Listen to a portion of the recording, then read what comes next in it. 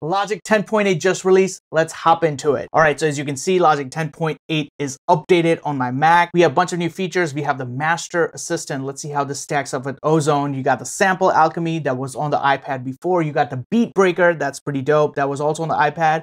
You got the Slip and the Rotate tools. You also have 32-bit recording. Pretty dope. Also, some new sound packs. You got the hybrid textures, and you also have a vocal melody sound pack. Pretty awesome. Let's jump into Logic Pro with this project that I created, and then we'll walk through all the features. All right, so I've created all of this using Logic Pro samples, except one thing, that's the reverb on this particular channel from Kashmir. Everything else is from Logic Pro X. So let's go ahead and play this, and then we'll actually master the track using the new mastering assistant in Logic Pro X.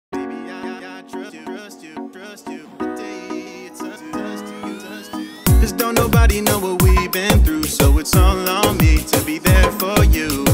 At the end of the day, it's us two. Girl, do you trust me? Baby, I trust you. All right, so that was using everything from Logic Pro. These vocals are built into Logic Pro, which is great. Also, I've used some pianos. That's from Piano Tech. So I lied. I used two plugins that are not stock plugins, but you can replace this with a Logic Piano. And then pretty much everything else is from Logic Pro. So let's go ahead and see what this new mastering button does. So all you have to do is pretty much select the part that you want it to look at. I'm going to choose pretty much this is the hook, and this is where the melody comes in. So we're going to look at the Master Assistant first. Let's click this and then let it do its thing. And as soon as you open it, it's going to pretty much look at the highlighted section. Usually you want to do this with the hook part, and then it's creating a master chain. All right, so we have a master chain. I'm going to zoom this in a little bit. So you can see that there are different type of presets or characters that you want to give your mix. Then you have an EQ right here. You have the volume gain right here, or how much you want those EQ changes to impact it. Then you have your loudness right here. You have a true peak. You have the LUFS. This is going to be set to usually -14 because that's what everyone uses for streaming. You have the width right here. You have the phase correlation right here. Again, you can A/B your custom EQ with the EQ that it suggests. You can analyze the section again, bypass, and then loudness compensation. So this pretty much means it's gonna do the effects and gain match it to the signal that's coming in. So you can really see what the plugin is doing. So let's just go ahead and reanalyze the section, and then let's play this, and then we'll do an A/B with the loudness compensation. Just don't nobody know what we've been through, so it's all on me to be there for you. At the end of the day, it's us two. Girl, do you trust me? All right, what this Excite does is it's going to add some saturation to the top end. So let's see what this does. Just don't nobody know what we've been through, so it's all on me to be there for you. At the end of the day, it's us two. Girl, do you trust me? Baby, I trust you. Just don't nobody know what we've been through, so it's all on me to be there for you. At the end of the day, it's us two. Girl, do you trust me? Baby, I trust you.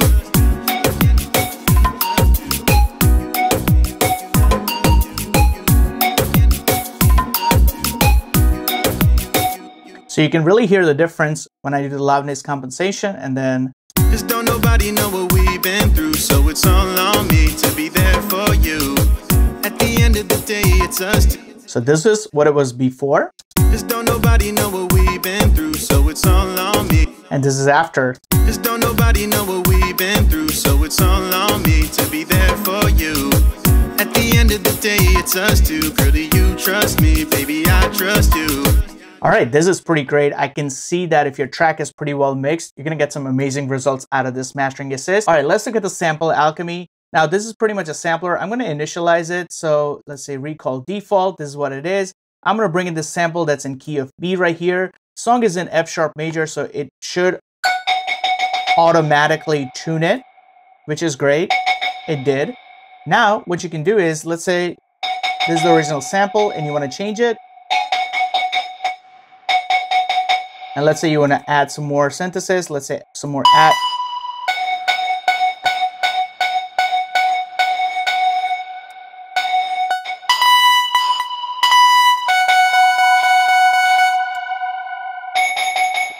And let's see how the sound has changed. So that was the original.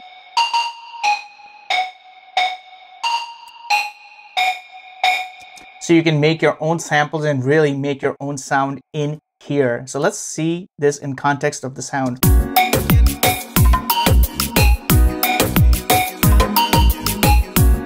Now you might be hearing this vocal underneath it. Let's see what that is. Now it's got this chop effect, and that's from this plugin called Beat Breaker right here. Now it's pretty much like halftime Effectrix type of a plugin, but you don't really need a third-party plugin now, and you can really do a lot of cool things. So what I've set this one to is gate and repeat, but let's duplicate this and then kind of play around with it. So let's solo this up. We're gonna remove beat break and see what this. At the end of the day, it's us two. Girl, do you trust me? Baby, I trust. It's just a simple vocal. We're just gonna add the plugin again. We're gonna go to multi-effects, beat breaker. At the end of the day, it's us two. Girl, do you trust me, baby? Now let's go ahead and go through some presets here. Let's go to stutter and go to. At the end of the day, it's us two. Girl, do you trust me, baby? I trust me, baby. The day, you, baby, trust. Now that's pretty cool. Now what you can also do is, now that you have this, you can go to the rotate tool and you can hit command and move this audio around a little bit. So it will pretty much kind of rotate throughout that area. And let's see what this does.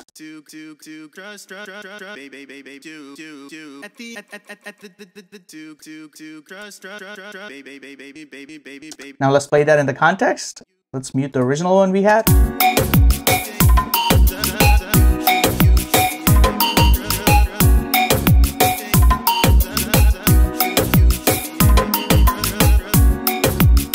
Now, this is obviously useful when you're recording and you want to nudge timing of things as well. Let's say you have a guitar part that's just slightly off, you can nudge it around, but you can also use it creatively as well. I've also used that in the intro as well. Baby, I trust you. So again, I've also used the rotate tool in addition to the beat breaker right here as well. So that's what that sounds like. And also for this guitar part, it's also using sample Alchemy. So again, I'm using two different types of synthesis in the loop mode right here. I'm using, first one is additive, and then the second one right here is also additive synthesis in a loop mode. So it's looping different parts of the same sample and creating a unique sound or a unique patch that's unique to my own sound, and nobody else can probably replicate this unless they copy the exact same results. So those are some of the new tools in Logic 10.8. You have the Master Assist, you have the Sample Alchemy, and then you also have the Beat Breaker tool right there. Now, these are some of the tools that normally people would pay a couple $100 for, but these are free if you own Logic. If you don't own Logic, you can try a free demo. If you're a student, you can also get the whole package with Final Cut Pro and Logic Pro for around $200 as well. Keep making dope music. I'll see you at the next one.